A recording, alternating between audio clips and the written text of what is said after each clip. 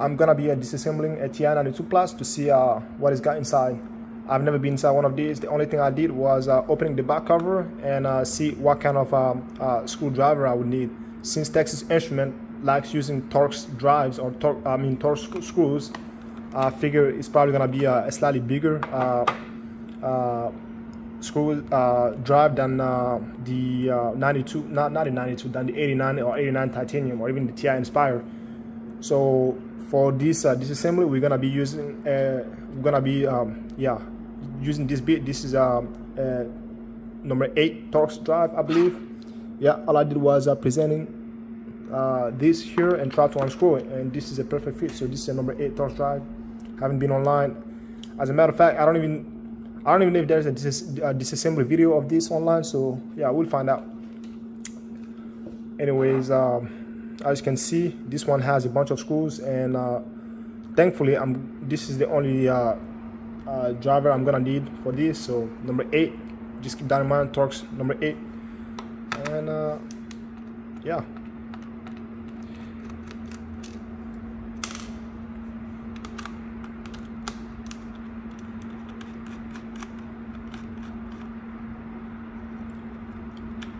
Okay, so before I even do this, something I like to do is I'm not gonna take out all the screw. I'm just gonna keep them inside. Just make sure they are unscrewed all the way, and then I can just lift the back cover off, because this is so many screws, more than 10, and I just don't wanna. It's kind of annoying. Anyways, I'm gonna pause the video, take everything out, and resume. Okay, so I kind of remove, well, not remove, but you know what I mean.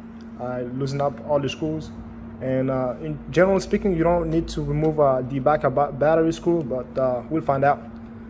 So I'm just gonna go and lift it gently. Wow, that was really easy. Okay, so when you are removing the back cover, or when you're disassembling this calculator, the 92 or 92 Plus and the 89 as well, just make sure you have the calculator face down, because the screws are not the screws, the keys are just sitting there. If you flip the calculator, you're gonna just spill it all over the place, and it's gonna take quite a long time to put everything back together. Okay, so yeah. And this one, oh, this is odd. Where was this one at? Huh, so I guess I didn't even have to unscrew that one. So that one, I guess that one is just there to keep the motherboard in place, because this is where it sits. So okay, so that's interesting. So I'm gonna go and remove this one. Very interesting. And this one is actually slightly smaller than the other one, but it's very interesting. Okay, so I don't need to remove this protective cover. You know, the only time you want to remove this is I guess if the calculator is not working and you want to check and see if there is any corrosion. I mean, I could still take it off and see if there's any corrosion, but I'm just gonna use from experience. This one, they were really well maintained, and the terminals, or these battery terminals, don't have, not the terminals, well, you know what I'm talking about. These coppers here, they don't have any corrosion, so that's a really great sign. Plus the calculator, they were in excellent condition, not excellent, but for what it's worth. I mean, these came out more than 20 years ago, so yeah. I'm not gonna remove this one. It's totally fine. So I'm just gonna remove the motherboard now, since all the screws are out. As you can see, something I did not mention in my initial video of this calculator is that there is no screen cover here. So unlike the 92, this one does not have any screen cover. So this is the LCD right here. I'm actually touching the LCD. With the 92, you would see that there is a screen protector, a screen cover, and that was there, I guess, to protect the screen from scratches. And even if you could actually take this off, which is something I did, even if you take it off, it's not gonna improve the the legibility of the words on the display by any means. It's not gonna increase, or it's not gonna make your display better. It's just there to protect it from scratches. Okay, so since this one does not have such a thing, I'm just gonna press against that, okay, gently, and just take the motherboard out. Okay, so as you can see, this is what I was talking about. These keys are just sitting there. Okay, if you were to flip this, then it's just gonna be all over the place. You know, all I did was gently pushing the motherboard out, and this thing came out already. So imagine if I had it the other way around. Okay, so F1, this one is gonna be over here. All right, so again, be really careful with this. I can't emphasize this enough. I'm gonna put this far away from me and examine the motherboard display. Okay, so this is the rubber the key sits on, and it's in really good shape, great shape actually. So you can remove this one, and once again, this thing is really has really been well maintained. It has no corrosion, no nothing on it. Okay, so that's a great sign. All right, so yeah, I guess that is that. Let's see. Yeah, just soldering. Right, so this is what the display looks like. It is essentially identical to the 92, regular 92, except that this one has a much better display. The way the display is on the motherboard. You have the horizontal cable and the vertical cable here. This is gonna represent the horizontal pixels and vertical pixels respectively. Okay, and the sad thing is that if the display on this thing goes out, then you are out of luck. There is a high chance that you will never be able to fix it, unfortunately, which is a really bummer because they don't make these things anymore. So if your display goes bad, then that's it. The calculator is just gonna be good for nothing, really. you can only use the cover. That's it. The motherboard is pretty much out.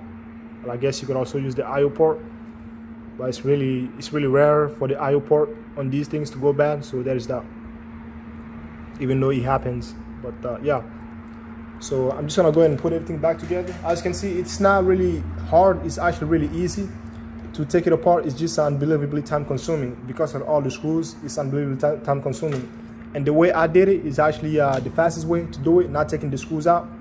Instead, just make sure you unscrew everything fully and just lift the bottom part instead of taking out each screw out individually. So yeah, this is the best way to go about it. So to reassemble, I'm just gonna go and start with this one first. Okay, so I'm just gonna put this here. It just sits over here. It's fairly easy. Lift it up, just make sure all the cutout are aligned with the holes or the threads. Okay, so now I can just put the motherboard in, and that's really it. It's not really hard, like I say. It's really easy. It's just time consuming, that's all. Okay, I'm gonna put this back. I guess this is the screw I was talking about. I guess it doesn't really matter. We can even put this before or after. It doesn't really matter. And I'm just gonna put it before, because why not? Okay, because I want to check and see if okay, so if this thing wasn't in place and I had flipped this, then all the screws just would have gone out of the place anyways. This is the F1 I had to put back. Yeah, this thing is in really good condition. I'm really happy with my purchase. Again, I want to remind you, I only spent $32 for this calculator. So yeah, so again, I'm just gonna go ahead and put this back here. Okay, and that's all I gotta do. I just gotta put the screws back in.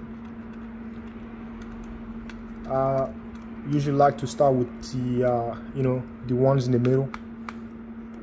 I already did this one first, and I'm gonna finish with the one on the side and up top. Okay, I'm gonna pause the video because I don't want to edit this video. I just want to upload it straight to YouTube.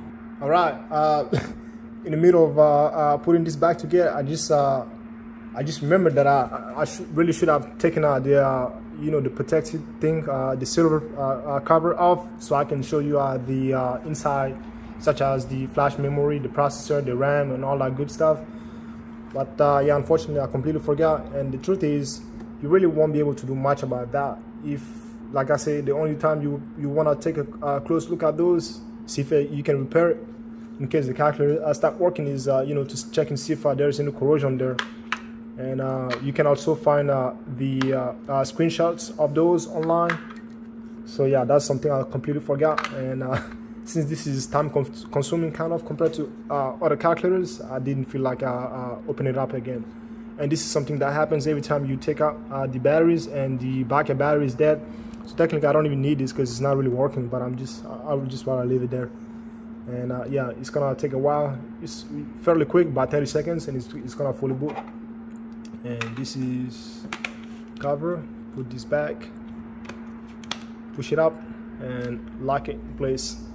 Okay, and we already up, and diamond key, hold this and adjust the brightness. As you can see, this is hardware revision 2. And yeah, if you have any questions, just make sure you put in the comment section.